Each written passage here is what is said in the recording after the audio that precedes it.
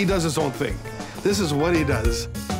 You know, Mr. Price is always actually breaking my balls about, you know, how much the wine goes for. This is the toughest negotiation I've ever had. You can have the empty bottle for this. You understand nothing. It's going to be very bad for the grapes. L. Is it this one? You're going to try here, right here. Charlie, tell me in advance.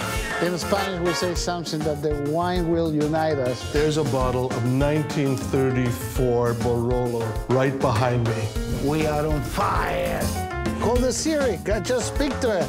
It doesn't speak. Siri, Siri, La Quinta. I'm going to throw this thing out of the window soon.